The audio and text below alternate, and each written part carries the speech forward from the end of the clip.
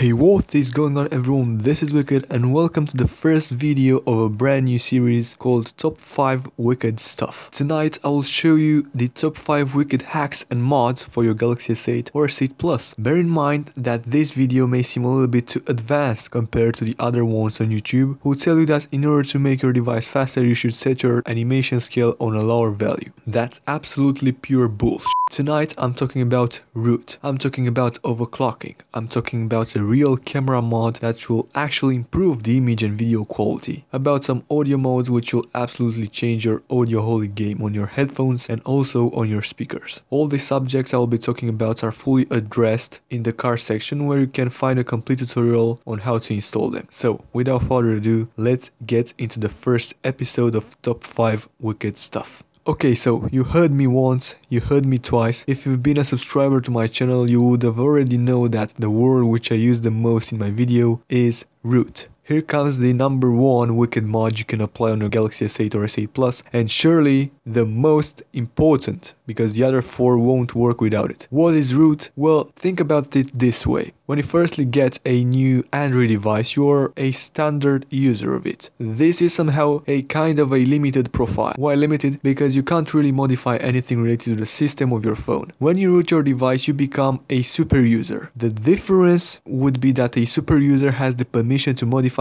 anything on your phone's system. Most of the advanced apps and mods will require root for one simple reason. They can't work with a limited user. They need the full power and access to your phone's system in order to deliver you the goodies they promised. Why does a camera mod need root? Because the files and the camera APK are located into the system partition, and in order to modify them you will need to be a super user. Remember that. The same procedure applies to an audio mod, to a theming mod, to everything that needs access to your phone's system files. That's root. Of course, with root comes a lot of restrictions imposed by manufacturers. For example, most of the phones will get their warranty voided, and if you root them, Samsung will automatically disable Samsung Pay and Secure folder, more and more apps like Snapchat disable functionality. But you know what, personally I don't give a damn, because there will always be a solution in order to get the functionality back, so no worries. Take in mind what I'm telling you right now. Getting a brand new Android phone and not rooting it is like getting a brand new car and only use half of its power. An old one with root will smoke you anyways. That's what I wanted to talk to you about root. How to install it? Well, I have a tutorial on how to install TWRP, which is a custom recovery. Don't need to worry about that. If you want to learn about it, I'll just put a link in the description. And root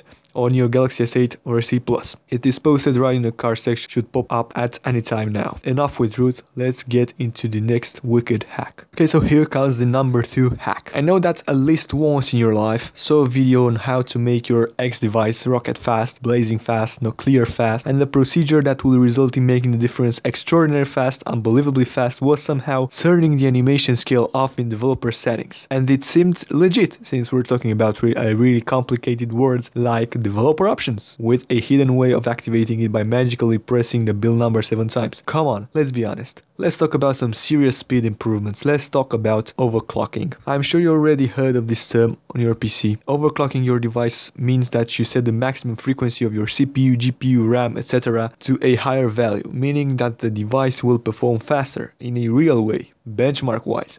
Where, by the way, I totally crushed the iPhone 7 Plus in AnTuTu benchmark. A video to that is popping out right now in the card section. The video also includes a tutorial on how to install a custom kernel, which is the only way you can overclock your device. Some of you may wonder, well, wicked, is it safe? Well, it depends. If you know what you're doing, it will be safe. Overclocking, undervolting, these are some serious stuff. Just don't think you can mess with them because, well, you shouldn't. Battery life will of course be affected in a negative way and the thermals will get higher, but that's the raw power unleashed. You get my point, not just some fancy ass bullshit disabled animations. The third mod is a mod I've been using on my Galaxy S4 in the last 4 years. I can't recommend it enough. It is purely the best audio mod you can possibly get on your Android device, period. The amount of customization options, playback settings, bass modes, dynamic boost, gains, reverberation effects, and tons of other ones will make your device give you an absolutely amazing sound quality to your headphones, Bluetooth devices, and why not even speakers. A video about how to easily install it is listed into the card section. You will absolutely love it. Enable and disable it and you'll feel that before you were listening to a crappy sound coming from crappy headphones, and after you are listening to a sound full of passion, bass, vocals, and trebles coming again from the same crappy headphones. Wicked mod number 4, camera mod. Well, this is an absolutely must-have mod. Well, think about the title. It's self-explanatory. It will bump up the picture and audio quality of your recordings and enable some interesting features in the camera app. These features were tested by me using a Windows app called Media Info in order to compare it. If there's really a huge difference in terms of quality, and believe me, there is. If you won't believe me though, I suggest you watch the tutorial in the car section displayed right now and test it by yourself. The 4K bitrate and JPG quality comparison is also shown in that video. Finally, we've come to an end. The 5th wicked mode I will talk about is the dual speaker mod, which will activate the earpiece speaker as a second speaker. Along with the default one, the phone will give you a more surround sound. You have to be really careful with this one because using it at some higher volume will risk damaging the front speaker. I tested the mod by myself. I gotta tell ya, I didn't really expect much from it, but it simply surprised me on how big of a difference it makes. It's worth trying. The video to this mod is also displayed right now in the car section. Anyways, these were the top 5 hacks and mods you can apply on a Galaxy S8 or S8 Plus. Of course, more of them will come in the future and I will be happy to review them. But until then, if you like my video and want to see more of this series, click that thumbs up button, subscribe to my channel and follow me on Instagram at Let's Get Wicked. As always, until next time, take care.